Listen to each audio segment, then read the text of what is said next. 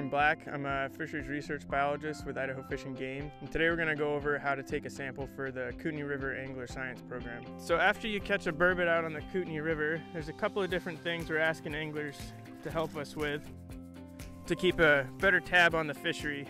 So one thing is we're going to ask that you take a length. We provide the tape measures in the creel packets, so we're doing total length, so from the tip of the nose all the way down to the bottom of the tail. So this fish here is coming in at 30.5 inches.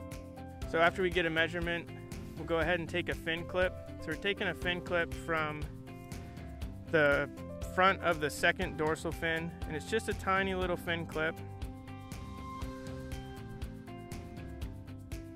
And that fin clip's then going to go sandwiched between this paper inside the envelope. Try to flatten it out as best you can. And that's going to get stuffed right back into the envelope.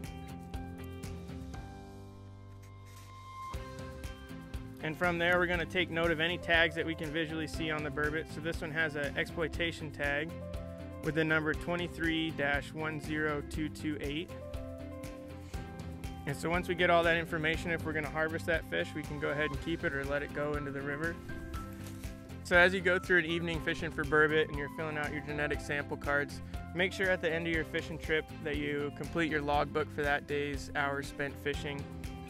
And then also, before turning in the creel packets, the contact card needs to be completely filled out so you can be entered and eligible for the raffle prizes at the end of the season.